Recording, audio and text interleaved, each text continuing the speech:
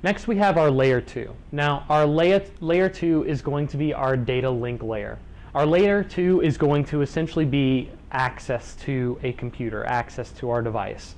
Now whereas our layer 1 was a physical layer, our layer 2 is going to package that bits, those physical impulses, and it's going to package those into data and into frames. When we're talking about frames, we're essentially thinking of segments of data that we're pushing over a layer 2 connectivity. So when we think layer 2, we're thinking of frames. And then we'll talk about a different term we'll use when we're talking about layer 3. So our layer 2 data link layer, we have access. It's going to be a transfer from point to point. Whereas our further layers that we're going to move on to with networking may be the transfer of data across multiple networks. Our layer 2 connectivity is going to be from point A to point B. When we think about layer 2, we also think about MAC addresses. Now, MAC addresses stand for Media Access Control Addresses, and these are the addresses that are hard encoded into our network interface cards so that they have a globally, worldwide, unique set of numbers that identify them. We'll talk a little bit more about MAC addresses and how they look in a later module, but all we really need to know right now is that MAC addresses are supposed to be unique to our network interface card. Different manufacturers are given different ranges of numbers to use, and they keep track of those and when they manufacture their cards to keep these numbers dissimilar, keep them unique per network interface card. If we had an environment where hypothetically if we had two computers with the same MAC address, we would end up with a lot of different problems with connectivity with those two devices on our network. So these MAC addresses are unique.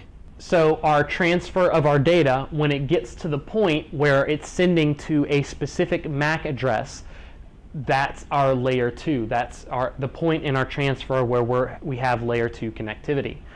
If we are sending data from, say, a single computer to another computer directly through using its MAC address, we have that layer 2 data link layer. We can even throw a hub in there, but as we've talked about in previous modules with hubs, hubs don't really look at data packets. They don't really route, or they don't send data according to IP addresses. Most hubs are just dumb hubs. They really just act as repeaters. If we had other computers connected to this hub isn't going to care who's connected to it.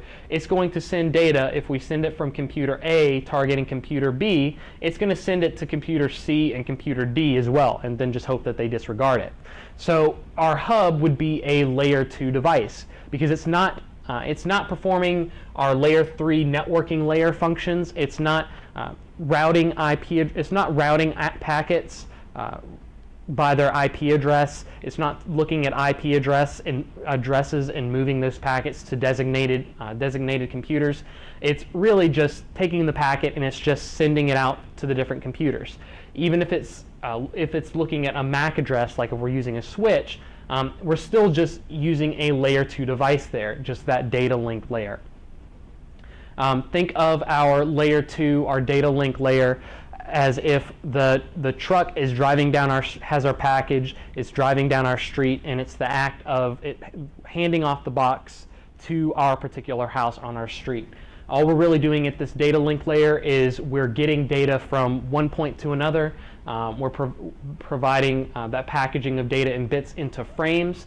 And when you think about layer 2, think about access, think about hubs or layer 2 switches or MAC addresses, and that's going to be at our layer 2.